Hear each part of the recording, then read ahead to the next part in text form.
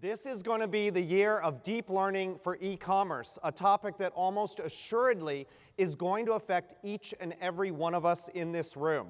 Let's talk about what this means, how we got here, and have some tips for marketers. So first, a question. Which one of these is not like the others? And I'll tell you what these four pictures represent. We've got the Nobu restaurant, the real one in Malibu. It's expensive, but it's a scene. We've got a liver transplant, not nearly as fun as Nobu, the Bing search engine, and the Google search engine. Which of these is not like the others? Think about that. It's really about the reason why that makes this so fun. The answer is the Google search engine, because the other three have a wait list. That's right, the Bing search engine has a wait list to use it. What planet are we on? If I had told you 4 months ago the Bing search engine would have a wait list to access it, you would have said, you are crazy, Jaysen, that's impossible. Even Bing admits that most of the people using their search engine are using it through syndication, powered by Bing, maybe not on Bing.com. So what's going on here? This is a reflection of Bing's decision to beat Google to the punch in integrating a large language model such as ChatGPT and AI into the search engine. It's creating unprecedented demand for their product, and it's potentially changing the search world. And I bet there's at least one or two of you out there that drive some of your website traffic from search. So this could be very important to the crowd. Let's talk about this a little bit more. Why is this so effective and so important? Well, a legacy search engine, I like to think of it like a parking permit. You ever had to get a parking permit, high school or your office? Parking permit does not give you a parking spot. All right, at least those of us, I live in the Los Angeles area, parking can be tricky. It is the right to hunt for a parking spot. That's what a legacy search engine is. It gives you the right to sift through a bunch of links and try to find what you really want. And sometimes that works and sometimes it doesn't. When I needed to come up with ideas for that first slide, I've got some ideas, but I don't know everything. I'll be the first to tell you that right now. Most of you probably know way more than me. But I wanted some help from the internet. So I put in a very specific thing. List examples of things that have a wait list. What did I get back from a legacy search engine? Well, I got one link and it talks about being on a wait list for Harvard and colleges. And then I got what other people search for, which I really don't care about. I have a very specific question. And then I got people also ask, which seemed terribly duplicative. This didn't seem to be a great use of real estate by a company that's supposed to be organizing the world's information. That means there's probably some kind of opportunity to do this in a better way. And in fact, if you look at what people also search for, I think it says, what is a wait list in a restaurant? I know English is hard. Wait and list. It's two words together. If that's what other people are asking a legacy search engine, and that's informing my results, I'm not sure I really want that kind of information. Let's look at the alternative for a moment. ChatGPT uses a deep learning AI to actually answer the questions that we pose. Is it always 100% accurate? No, it's not. And in fact, sometimes it's very overconfident. And it likes to think it's always accurate when it's not. But nonetheless, in this specific example, I put in these same exact words. There's no hocus pocus here. List examples of things that usually have a wait list. Look what I got. I got a list. I got examples, and I got high quality content, and I got it right away without having to read a bunch of pages or scroll through a bunch of links. This is revolutionary. If anyone out there generates content, generates code, generates anything that's text-based or can be a derivative of something text-based, this is going to change the way you do business.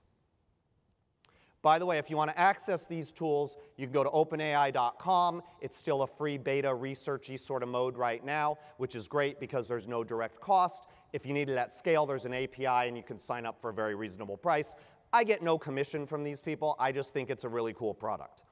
You might ask, well, what about my PowerPoints? I spend a lot of my time making PowerPoints. Can ChatGPT help me with that? Absolutely. When you ask it what to do, and again, these are real screenshots that I took. You see my picture there. No way I could fake that. So it starts off, I'm a text-based AI model. So I can't actually make a PowerPoint, but I can do the hard work for you. I can show you what you might want to have in that PowerPoint. And it generated slides and bullet points and everything. Well, here's the funny part.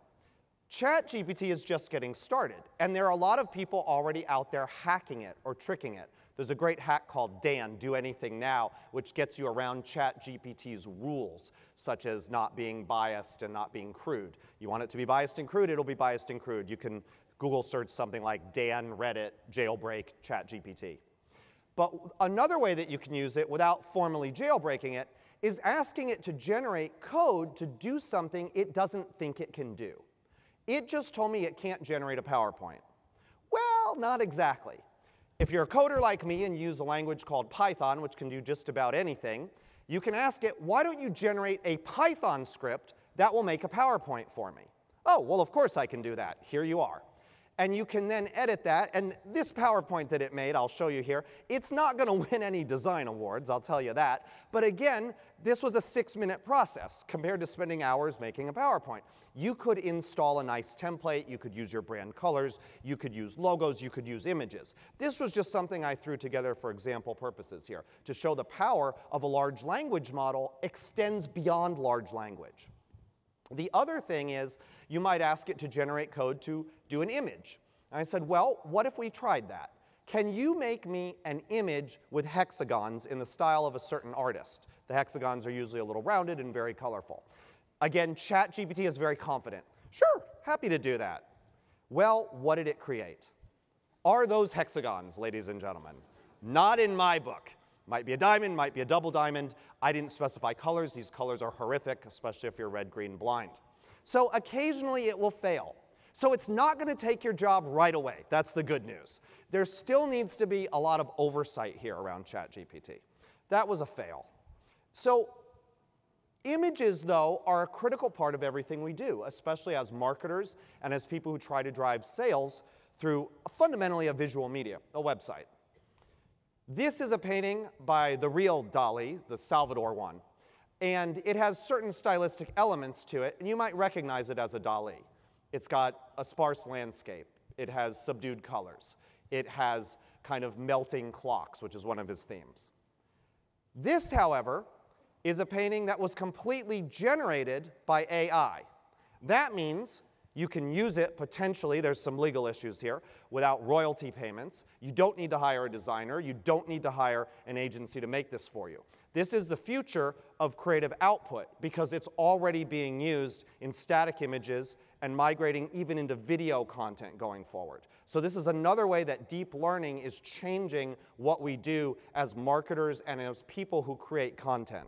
By the way, the prompt for this, if you're like me and you live in Southern California, you probably recognize this. This is the iconic view of the Santa Monica Pier, just south of the pier looking northward. And that is exactly what I asked it to do. There's the prompt. Again, openai.com, if you want to play with this, they give you 100 for free. Then there's a small charge if you need images after that. You can see it generated a few things with these kind of Dali-esque elements to it. So, now that we've had a little tour of the power of deep learning, let's talk about how this affects marketing and a little bit how we got here. There's kind of this pendulum that swings in tech. You have periods where you consolidate around winners. You have periods where you break everything apart. We are definitely breaking everything apart. That's exactly what deep learning is going to do as we diffuse search and other previously consolidated technologies. So what is that going to mean for marketers? And I'm speeding this up a little because I do want to stay within the time. Let's talk about how we win in this exciting new world. First thing is, there's been a little bit of a development behind the scenes in how ads are bought and sold. And that's the transition from a second price to a first price auction. To summarize the importance of this for marketers, you can now have multiple agents acting on your behalf in an auction without loss of efficiency. That means if you want to have 2 or 3 partners all trying to win an ad for you, you no longer lose efficiency because you used to pay what the second partner would bid. Now you just pay what you bid. It's much easier. You bid $6, you pay $6. If you have 14 other bidders in there and they're all under that, it doesn't change your efficiency. It doesn't change the power of your other partners. This is a wonderful thing for the deep learning revolution because it allows you to be more experimental. It allows you to try a lot more different things. And it allows you to find solutions that work for your entire population of users. I'll give you a specific example of that that's sort of near and dear to me as someone who's worked in website retargeting for many years. Here's an example of all your website visitors. Some of those visitors, they show up, they make a purchase. Others are completely different. They have a very complex path to purchase. I'd advise everyone, go into GA or your attribution tool, look at that multi-channel funnel report, pull it line by line. You might be really surprised that you've got some users that needed 8, 10, 12 site visits to buy something, especially if what you sell is somewhat considered. Those are cases where at least our research shows that deep learning, it digs in there. It digs into those users that have the highest AOV and the most complex path to purchase. It doesn't mean that legacy solutions aren't useful. Keep using those as long as they're delivering a ROAS you need. But that deep learning can add to your stack, and you can now confidently build those stacks because of the way ads are bought and sold on a first price auction. So action number 2 here is incrementality. Who's called a vendor and said, I want to talk about incrementality? You know what you normally hear? Oh, I think I'm losing you. I'm going into a tunnel or something, right? It's not something that most vendors want to be super front and center about. And there's a very simple reason for that. When you try to drive incrementality, and this problem has been around, this guy was born in 1838 just to demonstrate that this is a difficult issue. I'm going to talk about why deep learning and incrementality actually mesh very nicely. This image was generated through Dali. Someone called it terrifying. I thought it was great to use for this presentation. Deep learning doesn't just learn from ads that are shown. Most legacy systems show an ad, predict who will click on it or engage with it, and then predict who will convert. That's fine. That's awesome. That's much better than the old way of just bidding $3 CPM and showing your ads out there. That's a great solution. However, it doesn't know if those end conversions are incremental or not. Some of them might be, but you have to specifically measure it and test it. And incrementality that is generated is a byproduct of the generation of attributed sales. It is not directly a goal. In deep learning, it understands everything that machine learning understands because it looks at who gets ads and what happens. But equally, it looks at who does not get ads and what happens with those users. That is the foundation of incrementality, the understanding of what happens in a world where I show ads and a world where I don't show ads. So deep learning tends to drive better incrementality because of that conceptual understanding that it has that a legacy or machine learning approach doesn't have. It also ingests more data, and there's kind of other technical reasons. And then finally, in sort of the last minute here, a lot of people are asking me, are you worried about this? Yeah, of course. There was a list of the top 6 jobs that ChatGPT could do, and I think I do 3 of them as part of my job. Data science, data analytics, content creation. I think there was journalism and some other things. We all do things that are going to be replaced by this. We can let it replace us, or we can cannibalize ourselves. And what I mean by that is get ahead of this, start using these tools, learn about these tools, use them to superpower your own job. Then instead of being fearful of them, you've become an ally with these tools, and I think you'll find that you can go a lot farther than perhaps you thought initially. When you think about all of this, when you think about that pendulum swinging towards innovation, when you think about the SSP changes, when you think about the need to address all your very heterogeneous users and the need of a stack of solutions, I think it all adds up to 2023 being a great year for deep learning, for e-commerce, and for marketing. Thank you for your time today.